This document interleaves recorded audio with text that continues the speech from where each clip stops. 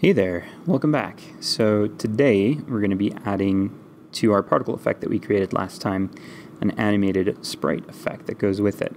So we kind of have this multi-layered effect that we're getting when we destroy our pieces. So stick around and let's dive right in.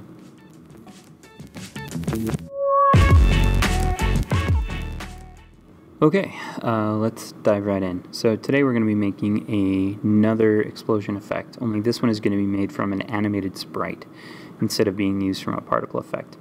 I like to have more than one way that you can have an effect. So the particle adds this nice bit of randomness to it, but if you have an explosion effect, you have a more controlled version of an effect that you know will be the same way every time. So what I want to do here is I want to make a new node.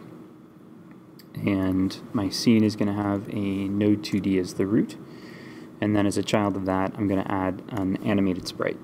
Now the animated sprite comes up with this little yellow caution warning as soon as you create it, and that's because you need to make a sprite frames resource. So down here, if you have animated sprite highlighted, you can see where it says frames is null. I'm going to right click there, create a new sprite frames, and then as soon as that's created I'm going to click it, and that's going to bring up this animation frames resource. And the animation frames resource is used for an animated sprite versus using an animation player.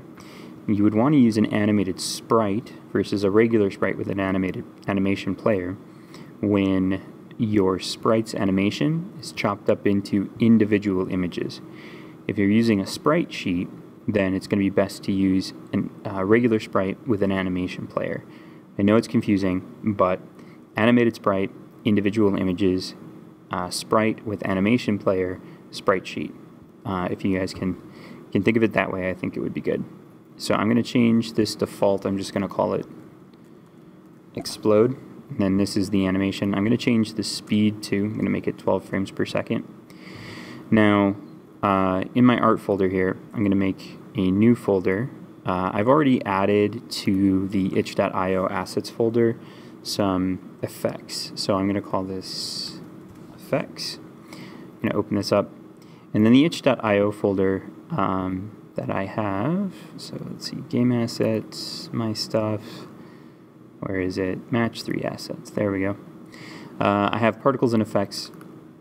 I have a couple different particle textures, and then I have some effects that I'm using, and I call them explode 1 through explode 7.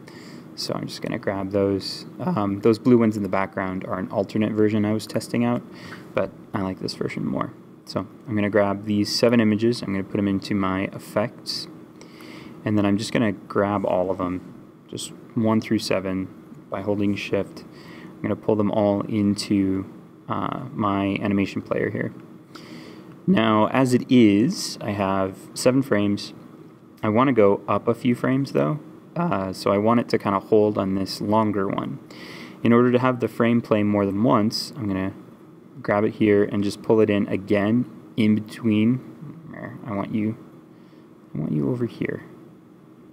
I swear I did this earlier. Oh well, okay, I guess. Alright. I 100% swear I did. Alright, so I'm just gonna... Oh, okay. Move before. There we go. So I want that to be there, and then I want it to hang on this one for a little bit too. So I'm going to drag that in. Move before. Nope. Oh, okay. I was highlighting the wrong one. Move before. And then I want it to hang on the last one again. So that gives me 9 frames, 12 frames per second. So to see what it's going to look like, I'm just going to go to the animated sprite and click playing. It's a little bit slow, so maybe I'll do, let's say 16 frames per second. Back over to the animated sprite. Cool, so that's kind of the effect I wanted. I wanted it to look like it was imploding just slightly, and then I wanted this multicolored explosion so that I can use the same explosion for all of my pieces. So I'm going to turn playing off. I'm going to go to my node 2D here. I'm going to add a new script. And this script I'm going to put in the scripts folder. I'm going to call it animated explosion. So animated explosion. Okay, and I'll create that. Now, what I want to do is, by default, I'm going to have the playing variable of the animated sprite off, but as soon as it comes into the scene, I want to have it start playing. So I'm going to grab the animated sprite.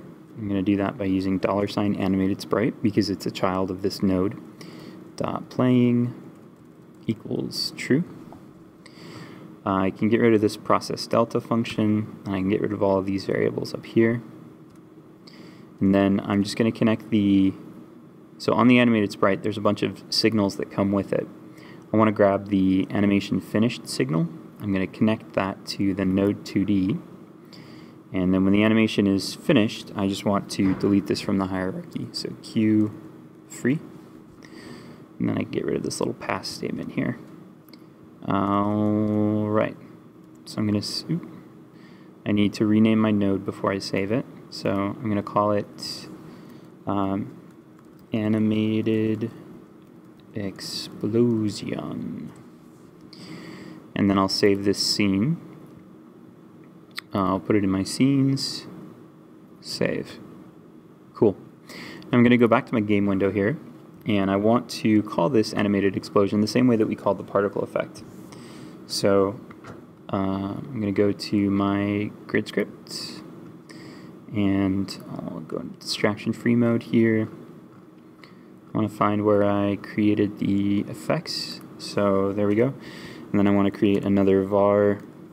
We'll call this animated effect, and then this is preload, resources, scenes, animated explosion.tscn.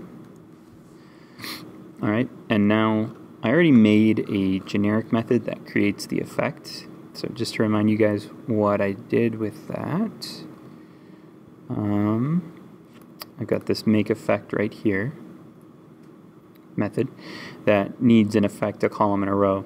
And so then I just create an instance of the effect, set its position, and then add it as a child. So if I go to where I made the particle effect, I'm going to do another one for the animated explosion. So make effect, and the effect I want to make is the animated effect, and I want to make it at column I, row J.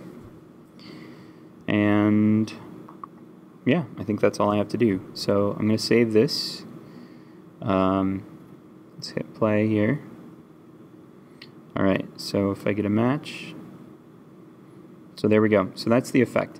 It's a little big right now. I think I want it to be a little bit smaller, and maybe I want it to play a little bit slower. Maybe I want to go back to 12 frames per second. So I'm going to go back to my animated explosion here. Let's go into distraction-free mode. Animated sprite, frames. I'm going to go back to 12 frames per second. And then I'm going to make my my animated sprite itself, I'm going to change its scale. So transform scale, I'm going to make that, say, 0.75 on X and 0.75 on Y. To make it just a little bit smaller, let me save my scene here. Save my scene here. There we go. I'm going to hit play. Let's test this out. Yeah, I like that. It's got a nice, it's got a bit of juice to it. The particle effect could use some work, I think, but I like the way the animated explosion works. I think it's doing what I want it to do. So there we go. We've got two different kinds of effects. Now, you could make this even more effective by adding a sound effect, which we'll get to soon enough. Sound effects in here, but yeah, I think this looks kind of good. So if you have any questions, feel free to ask him in the comments down below. Otherwise, you can follow me on Twitter to find out when I post new videos. You can join my Discord. Tons of really good people there. Everybody's willing to help. I'm there pretty much every day. So yeah, I hope everybody out there has themselves a wonderful day. If you enjoyed this video, consider giving a like, subscribing to the channel, or telling a friend who might be interested. Also, please consider following me on Patreon. For as little as $1 a month, you can earn access to tangible rewards, like early access to videos, backer-only videos and series, polls for future topics, streams, and even individual tutoring sessions. You can find a link to that in the description. And as always, have yourselves a wonderful day.